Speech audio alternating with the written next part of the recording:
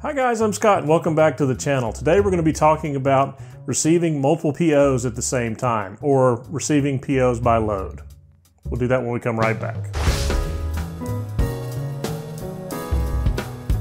Hi, I'm Scott and welcome back to the channel.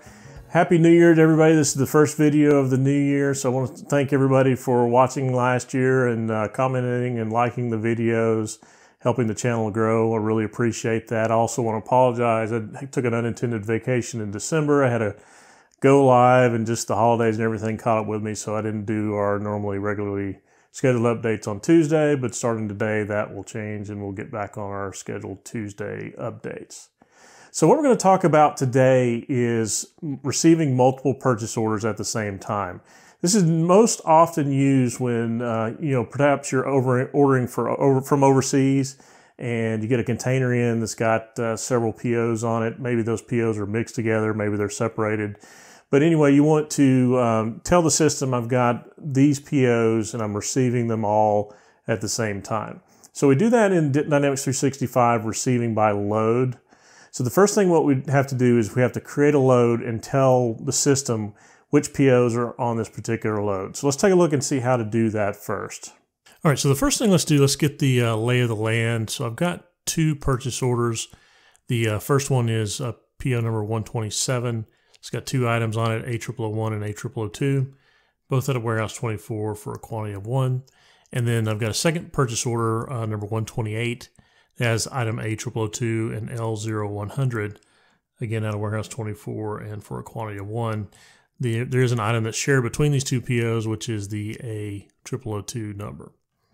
Okay, so where we're going to go is I'm going to go into the load planning workbench to tell the system which POs are on my load.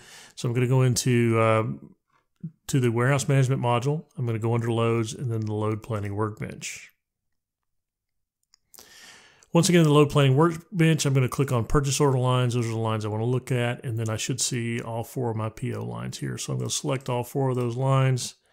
If you have more lines, you can obviously filter, but since I just have those 4 lines, I'm just going to check those.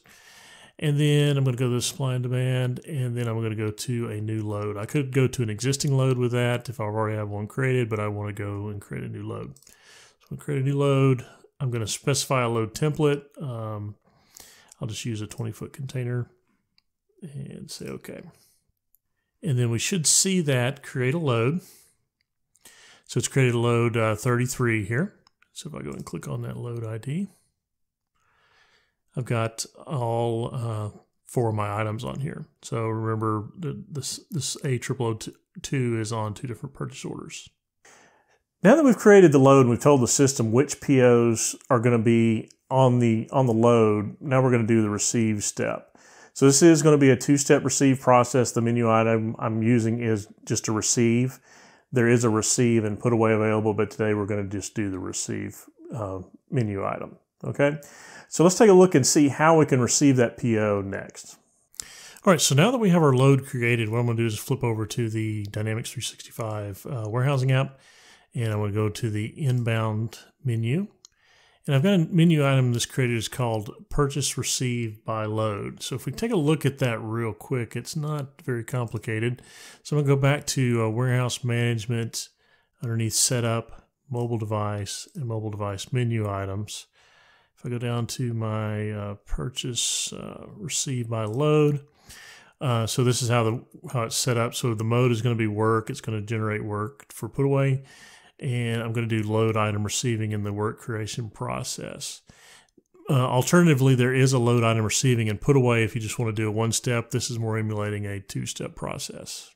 Okay, so let's flip back over to our warehouse app, and we're going to go purchase order received by load.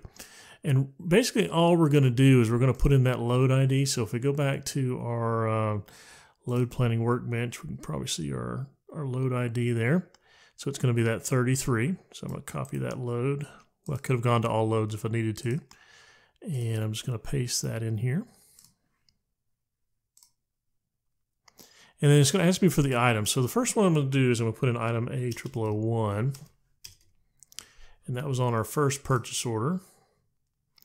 And it's telling me that one's on purchase order 127. I can click on the details here and see that it's picked it on 127. and it does have a quantity of 1. So I'm going to say OK to that, and OK here. And then the next one I'm going to do is I'm going to do our last item, which if I go back to my purchase order here, that was this L0100. I'm saving that A0002 for last. So I'll go back to item L0100. And that one picked up that it's going to be on PO number 128.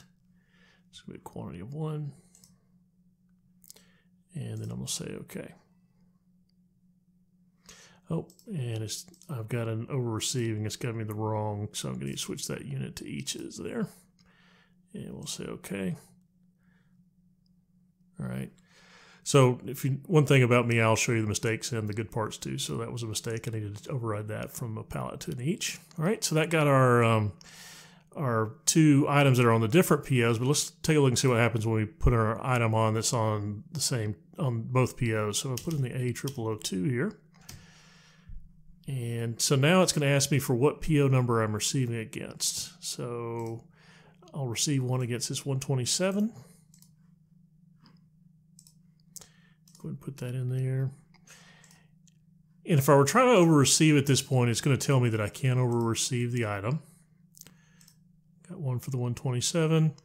And then I can put in the A0002 now. And since I've already received against the 127, that's completely been received.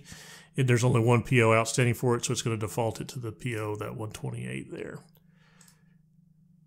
So one of the takeaways is, if the item is on its own PO or there's no other POs left that it's on, the system's going to tell the user what PO it's on. The user doesn't have to specify the PO. So the user only has to specify the purchase order if it's on more than one purchase order, because the system wouldn't know which PO it's coming from.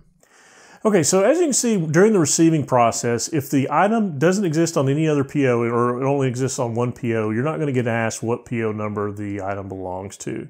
But if it's on multiple POs, you are going to get asked which PO this is being received against. So the system knows what PO to be receiving against, okay?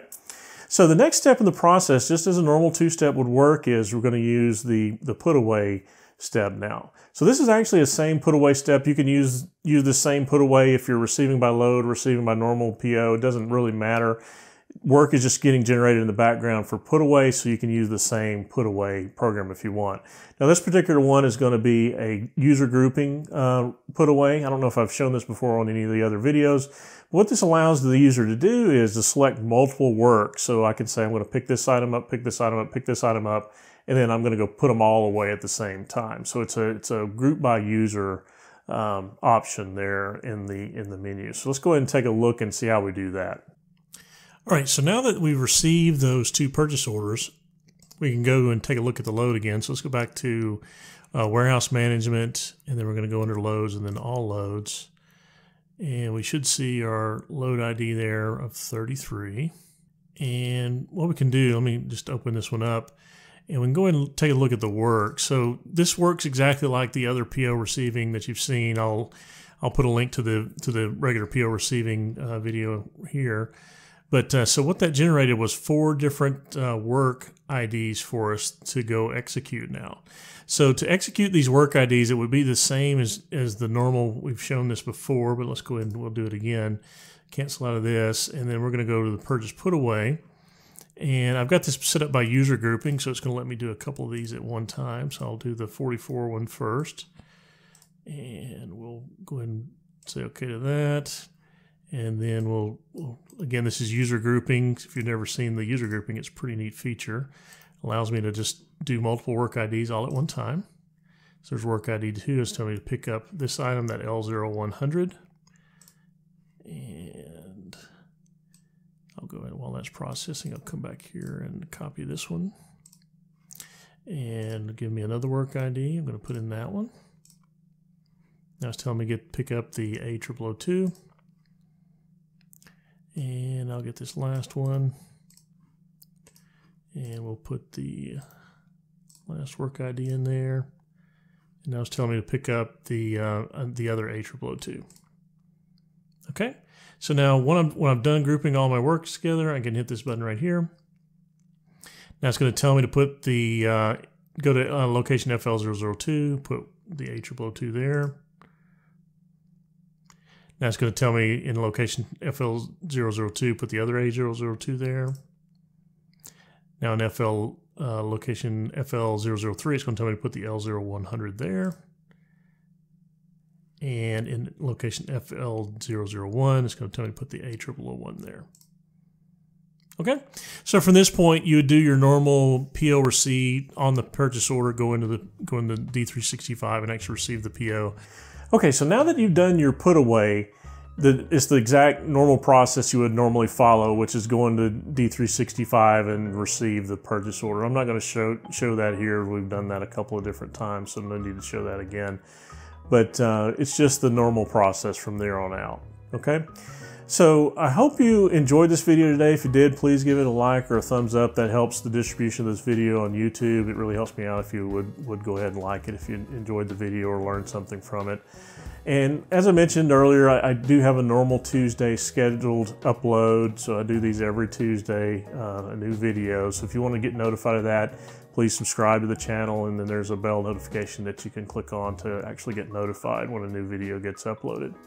So again, Happy New Year. Hope everybody has a great 2019. Looking forward to a great 2020, and thanks for watching.